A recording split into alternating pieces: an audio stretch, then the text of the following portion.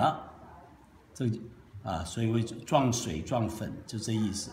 里面呢再一点点颜色，出来的东西呢，就是有粉有色对，以前的人呢，古人呢，我们中国的原始的画画呢，原始的画画里面呢，很单纯的，我用一个比较这个的好了，以前我们画画很简单，如果要画牡丹，画什么，就是这样一笔进去了，它是什么颜色就是什么颜色还是泡不够，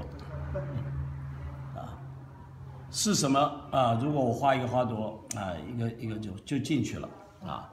但是呢，岭南呢一定要有粉，它的粉的好处是什么呢？让它隐隐约约所以两个不同的地方呢，就是岭南画派呢是在有粉以后我们全部都有粉了，然后加色，再在这个地方再把它弄上去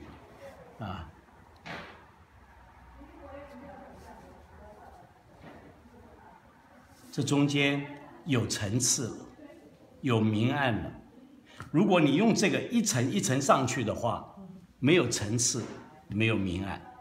OK， 这个是一个大的改革。所以岭南画派后来呢，变成独领风骚呢，尤其在这个花草虫鱼方面，它能够独领风骚，因为它有变化，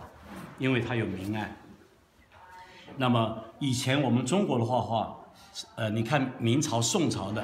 它都是一笔一笔一笔，就没有明暗没有它的这个中间空白的地方、层次的地方没有。OK， 好，所以岭南画派的几个特色就是它有水、色、粉带在里面了。我们需要水里面有粉，粉里面有色所以各种不同颜色所以